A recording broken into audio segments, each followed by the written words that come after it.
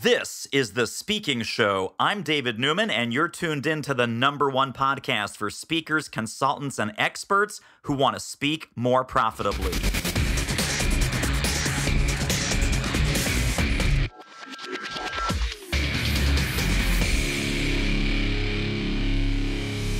All right, I am here with the awesome and amazingly super smart Josh Greene from the Mather Group. How are you, my friend? I am great. It is good to talk to you.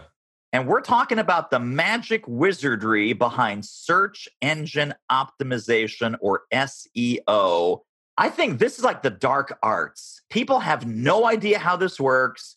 Maybe they've paid some other consultant thousands and thousands of dollars. Maybe it worked, maybe it didn't. And they're just sitting there going, when people are looking for me on Google, how do I make sure they find me? Let's start by maybe even talking about what happens if you do nothing. Because people say, oh, write your content, write your website for people, not for search engines, and better mousetrap, people will beat a path to your door through Google. True or false? Probably false.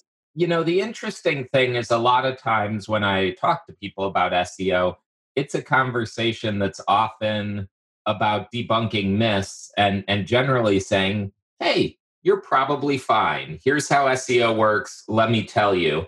And I know your audience has a lot of public figures, speakers, authors, and I can offer some tips for them because it's oftentimes, I think, a common myth that, hey, good content, Google will give you great rankings, the traffic will flow in, we'll all be rich and famous, and that should take care of things. Sadly, it doesn't necessarily work that way. But, one of the things I think is interesting and hopefully we can touch on is I think there's a myth around content. And then 2 is what should you as a member of the Do It marketing tribe keep in mind as you're thinking about SEO? I'll tell you the one common craziness that I hear, and maybe you hear it too. Well, Josh, when I put my name or my company name in Google, I come right up. I'm #1. What's wrong with that thinking?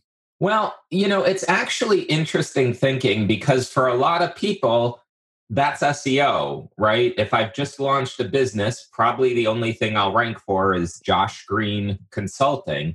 So that is SEO in that you want to make sure when someone searches on your name, the results are good and that they sort of tell the story. Maybe I used to be an auto mechanic, but now I'm an SEO person.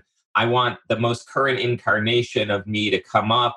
I want it to announce that I have a book on auto shop marketing, whatever it might be. So there is an SEO element to that. And for a lot of businesses, that's probably the thing they should be worried about the most is I want to work with you, Josh. What's going to come up when I Google you? Because that can either help seal the deal or have people move along. So for a lot of businesses, especially small businesses, that is a key element. The challenge is when people assume that that's SEO and they're done. It is sort of what is your reputation online? It's important, but that is only the people who know about you. So that doesn't do you any good in terms of demand generation beyond confirming for people that you exist. Exactly right. So most of the time, if you want to be found, people have no idea what your name is or what your company name is or what your brand is. They're looking to solve a problem. So I think there's maybe 2 kinds of SEO that we can talk about. One is when they're looking for a generic label, right? So leadership speaker, technology speaker, SEO expert, SEO keynote speaker. That's one. But I think the vast majority of Google searches are about questions, right? How do I get my website to the top of Google? How do I lead a new team of millennials? How do I sell into a market that is very oversaturated? Talk about those 2 kinds of SEO, like when people are searching for a label and when they're searching for a question. So if they're searching for a label, you have 2 options. One is sort of the traditional, what we call SEO. Hey, am I going to show up when someone searches on it? The answer in most cases, if it's a 2-word label, is no.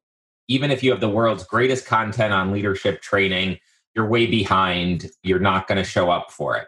You can also buy pay-per-click terms and get some guaranteed traffic. Google will charge you maybe $10 a click, and you could spend $1,000 and sort of see if I get 100 visitors to my site, is that useful for me? Does it pay off? So there's also the pay-per-click option.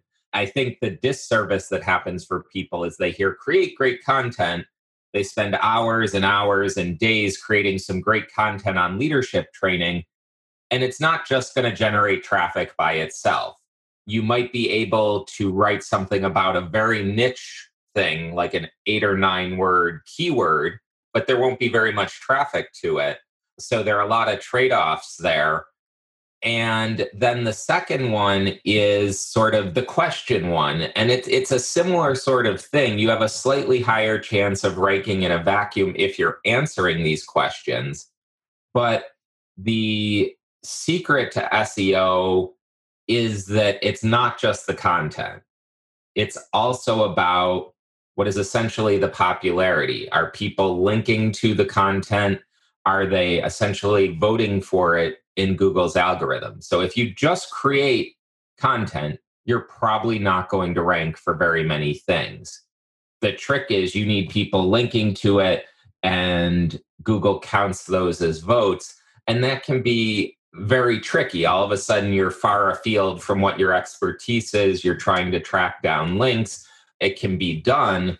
But for most people who are running small businesses, most of their business is going to come from outbound marketing, referrals, conversations.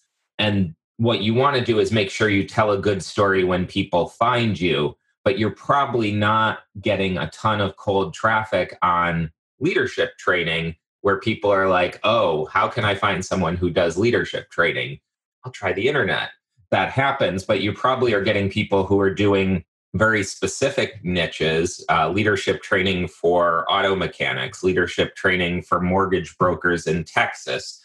There's much more of an opportunity on the niche side of things, but it's not a free ride because you need people to read it and essentially vote for it by linking to you is the other half of Google's algorithm. And that takes time unless something just goes viral and a ton of people find it and link to it. So I've got like 17 questions, but I can only ask one question at a time. So I understand that. I know. I was going to ask you about the connection between SEO and conversion. Mm-hmm. Like we don't just take people to the homepage. Then I was going to ask you about the connection between SEO and the pay-per-click that you just described. But I really want to start with the most important thing that I think you want people to take away from here, which is SEO is about building a reputation and, like you said, the votes, which are the links. So link building, I know that there's old school link building. There's black hat, white hat, gray hat link building. There used to be these link farms, and Google shut those down and took away all Google juice and took away all credibility. Then there's the slow, handcrafted, hey, I'm going to be on a podcast. Will you link back to my website? Hey, I wrote an article. I guest blogged. I'm in this, legitimate directory, not a directory scraper. I'm quoted in Forbes or Fortune or Inc. magazine. So those are all individually handcrafted links. Are there ways to do a little bit of link building at scale, or are there some legitimate directory type strategies where we can simply be listed not by a spammer or a scraper, but how do we get this going if we've never thought about link building and get some momentum without having to wait 5 years? Yeah. And what's funny for a lot of people in your world is an SEO strategy can look an awful lot like a press strategy. So if you've, let's say, come out with a book and are going on a tour for it, that will organically generate links. People will be posting about it. There'll be links to maybe the bookstores you're speaking about. You may be in some trade publications. Maybe a local paper picks it up. All of that stuff will be good for SEO, even if you're not consciously doing anything about it. And that's a lot more doable, I think, than getting into the nuances of SEO and sort of, the link building, all the different options, the outreach, because that's, that can be another full-time job. It's a rabbit hole you can go down. That's probably not, the highest and best use of your time. But if you're sort of getting out there and doing business development, spreading your message, doing press, all of the things that you would just want to do to grow your business will have a beneficial impact on your SEO and your ranking. So for most people, that's a solid starting point. Like, what are you doing to get awareness of your message out there? And then that does a nice job of also boosting your SEO and you're being found online. I love that strategy. The link building strategy is really a PR or a media strategy with some intention behind it. Hey, this interview is a real moneymaker. If you're serious about ramping up your reach and revenue as a speaker, trainer, or expert, book a confidential speaker strategy call with our team. The link is doitmarketing.com/call. It will be the most valuable 45 minutes you invest in your speaking-driven business. Speaking of value, let's get back to the show.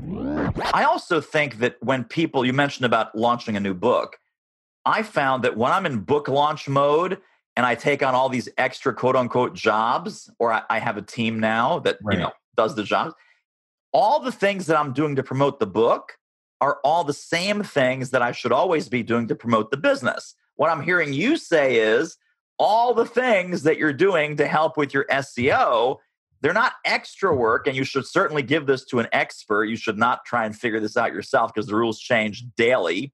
But the things you should be doing for SEO, to build your SEO, are the same things you should be doing daily to build your business. Yeah. To do marketing and sales and outreach and connection building and relationship building with the types of things that will bring you business and bring you inbound leads.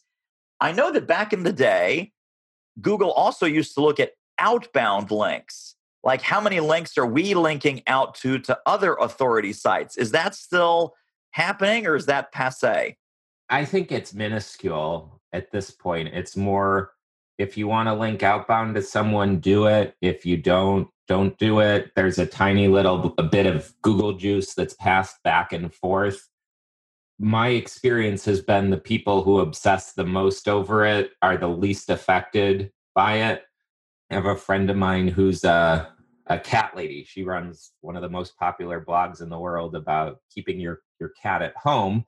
So nice, spends so much time worrying about if she puts a link to someone, will Google come to her house and knock down the door? And I would guess that she has probably the lowest chance of anyone I know of being affected by this. Right. So, in general, if you want to link, great. If you don't, great. It's probably not going to affect much of anything. Let's talk about SEO and conversion. I know you do a lot of fantastic work getting people to rank for Google, getting people to, the relevant terms, the relevant connections, some of the inbound link strategies. The first thing most people want to do is when they work with you, say, Josh, just take them to the homepage. Take them to the homepage. Take them to the front door. I want them to see everything. I want to see all our products, all our services. I want to see all of our online store. Is that the smartest use of an SEO opportunity? You've done all this great work. Right. You've engineered it so they find you, they connect with you, and you take them to the homepage. What's a better strategy than that? Or does that work for some people? I would imagine if you have a really, really dialed in analytics platform, you could do some specific evaluation of that. To the extent that you can, and this is sort of a good general rule of life, take people to what they're expecting to see. So if they're finding you because you're selling widgets, take them to the page about widgets, not the page about the factory that makes the widgets and 700 other things. With organic search, you don't always control as directly as you do in pay-per-click what page someone is going to, but in general, the more you can get people to go where they're expecting to go or where they're going to have a high propensity to take an action, then do it. If someone's seeing you as a speaker, take them to a page about your speaking. It'll be congruent, it'll line up, they'll continue on. If you take them to a page about your origin story without any mention of the speaking, it's going to be a little jarring. And the last thing you want when everything in the world is one click away is to be jarring. You want them to go, oh, that was an interesting link on a speaker. Here's the story on the speaker. Here's a video on the speaker. Here's an email to get more information. You want it all to flow. And a lot of times you can measure that. If you're using Google Analytics, you can see the bounce rates from your SEO traffic. My experience has always been the homepage has the highest bounce rate, which sort of makes sense. It's the front door. Not everyone likes the look of the store. So yeah, to the extent that you can do it in any of the online marketing tactics, stay with what brought someone there. I want to also maybe back up to a macro level question that this brings up. So let's say people hire you for an SEO project. You get the lay of the land. You sort of see where they're at. You look at their analytics. You install some cool stuff to help them monitor and measure and see what's really going on in the background. If we were to zoom out to 30,000 feet, I think when you say search engine optimization, if you ask 5 different clients, hey, what would you like the outcome of your search engine optimization campaign to be? One will tell you awareness. One will tell you leads. One will tell you sales. One will tell you brand building or being preeminent in my marketplace. When you say, okay, here's some things that SEO can do, and here's some other things that you think SEO can do that, you're crazy. So please don't expect, when you have like a sausage machine, when you're expecting hamburgers to come out, you will be disappointed. So in your estimation, across all of the clients that you've helped with this, what is a reasonable outcome and a sensible expectation that once they work with someone like you, they've got an SEO strategy, they're starting to see some results, they're getting more traffic onto their website. What's the purpose of a solid SEO campaign, or what are 2 or 3 legitimate purposes where they know that, okay, I'm trying to get this outcome. Yes, working with Josh, working on my SEO will typically get me that outcome. So yeah, starting at 30,000 feet, I would say, 50% of the conversations I have tend to result in you don't really need an SEO strategy. Like, you have goals and they have other tactics that probably can get you there, and SEO is not going to do what you want to do. Sort of moving down to 25,000 feet, the first thing you always want to do with SEO is make sure you're showing up on those searches for your name, Josh Greene, David Newman, in a way that's congruent with who you are, that it's not filled with, 1-star reviews or hate mail or anything like that. And then the third level is sort of, what can an SEO engagement do? And usually you want to start out by trying to define goals. So I would like to have 50 phone calls a month come in asking me about what I do. I would like anyone who searches for auto mechanic speaker to find me in the top 3 results. I would like to, for every $100 I spend on this area, get 1 book sale or 10 book sales. A lot of this is defining your goals and knowing your metrics, or using some sort of campaign to figure out what your metrics are. For a lot of us, we have a value we might place on a new email, a new strategy session, a new client. The more that information is clarified in your head, and I think a lot of us might have gotten into this because we love the content, and maybe if you've gotten into it because you have a message but maybe weren't thinking about the business, you need to know those numbers, because it's very tough, like you said, to have a conversation to say, I want to have good things happen. Okay, that's $3,000 a month for good things. How are we going to measure that at the end of the month, right? I can tell you, all right, I feel better.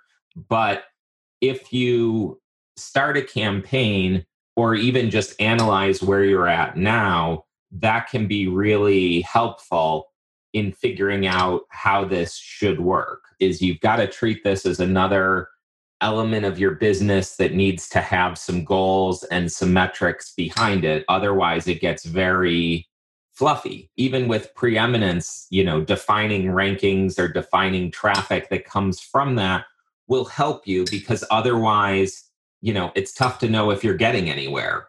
And the problem with SEO, or the challenge, is it's a slow build. It takes time to get your message out there, to get links out there, versus just buying traffic. It's got rewards if you're ranking in the top 3 for some of these terms. That can be huge, but you got to know what you're trying to do, just like anything. And I know, there are a million different tools for goal setting in general for business.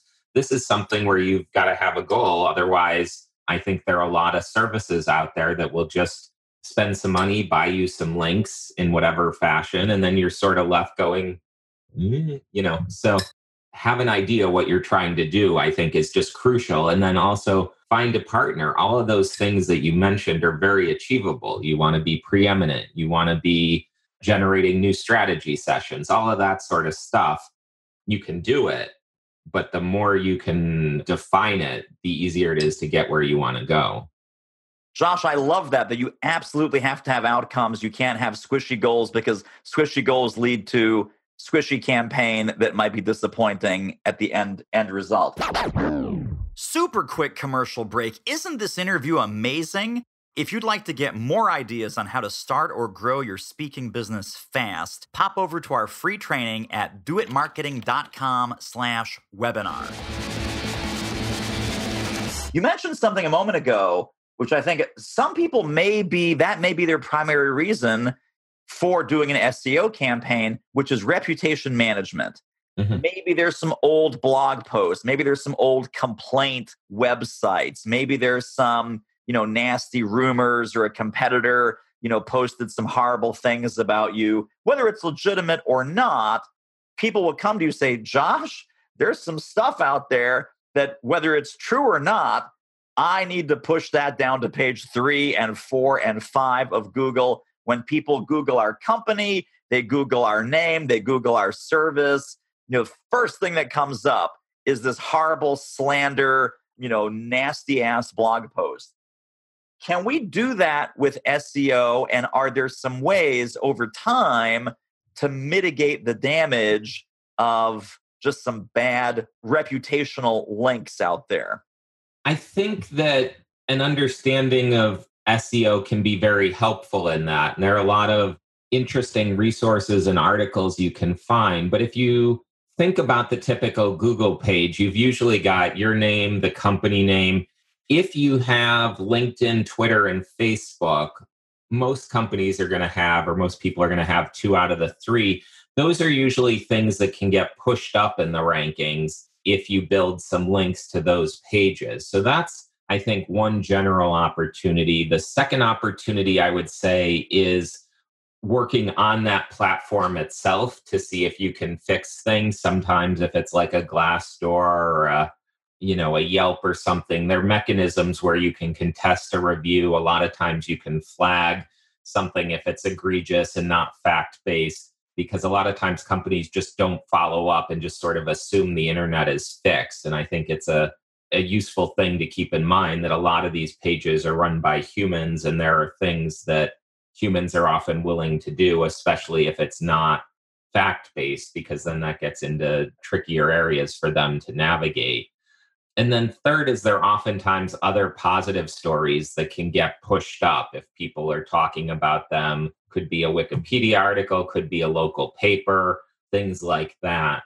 And then the fourth and final one is, if you think of Google as a store, thinking about ways you can take up more shelf space. So if it's just on your brand, if you run a pay-per-click ad about your company, Google will give you a ton of space to put your message out there, and that'll push things down. So if nothing else, you're telling your message another time on that page with like 6 different lines of text. So that will take some information down and give you an opportunity to tell your story again. So I think the more that you tell your story on that front page as well, you'll push down the bad stuff and you'll get your message out. Let me go back to what you said a moment ago, not only with the pay-per-click take up some screen real estate. What have you seen as the connection? Let's say someone's already doing some pay-per-click and then they bring you in to do the search engine optimization. Is that a 1 + 1 = 3? Is there some connection between how much pay-per-click we're doing on Google or YouTube and our organic results? Or how do you see that connection? My experience has been, unfortunately, it's more of a 1 + 1 = 2.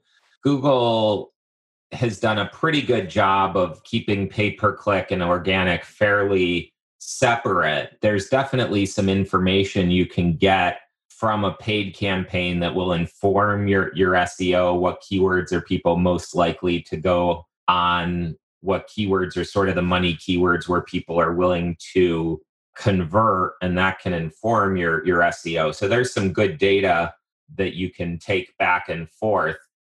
But Google, unfortunately, or fortunately, depending on your point of view, doesn't give priority to advertisers or mess with the organic results if you're spending money with them. So that can be good or bad depending on which side of the equation you're on. But yeah, definitely from a data standpoint, it can be useful. If you find out that a competitive keyword is bringing in business, that's probably one you might want to advertise on to get more share of the impressions and traffic that's out there. Totally amazing. Thank you, thank you, thank you. Well, I'm going to have 2 final questions for you. All right. The final question is going to be, how do people get connected and stay connected to all of your great resources and all things search engine optimization? Before we get to that question, though, my second to last question is, if folks listening in were to take one central idea about SEO away from our conversation today, what would you hope that would be? I would hope they took away that a lot of the things that you need to do for SEO, you will be doing anyway as part of building your business. And if you do those things, the SEO will come. And many of the things that have made their way into popular culture for SEO are not the best ways to go about it. You don't need to stuff keywords in. You don't need to churn out a blog every 4 hours. If you build your business, a lot of times the SEO will follow. I love that. And you have to do both those things. You have to build your business and build your SEO strategy with intention, with focus, with the outcomes in mind, like you talked about. Yes. Very, very important. Well, how do people get more information about what you do, how you can help, some resources, some links we can send people to? And we're going to put those in the show notes as well. When people are listening to this episode, pop over to thespeakingshow.com, and we're going to link up all of Josh's resources and links that he's about to share. And David, thank you for having me on today. It's always fun to chat. So if you're interested in more information, you can go to www.themathergroupllc.com and sign up for our newsletter. Our webinars are listed, both upcoming and recorded, that you can have access to. And just drop me a note there, and I'm always happy to chat SEO. Awesome. Josh Greene, you the man, and you are the most findable SEO guy on the planet. Is that correct? Let's hope so. Well, you're the most findable SEO guy on the Speaking Show, I'll tell you that. Well, thank you. I am honored to claim that position. Well, that wraps up another episode of The Speaking Show. Hey, tell you what, if you like us, rate us and review us on iTunes. Subscribe. Tell a friend. Go grab the notes and downloads and extras at thespeakingshow.com. See you next time.